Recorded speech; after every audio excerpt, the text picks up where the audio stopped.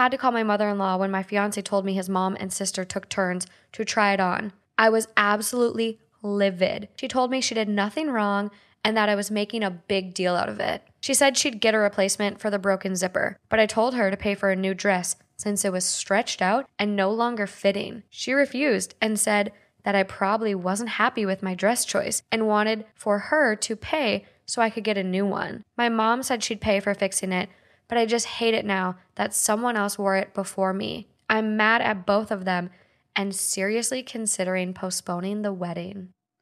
Do it. The mother and the sister, emotional incest. You tried on that wedding dress because you want to fucking marry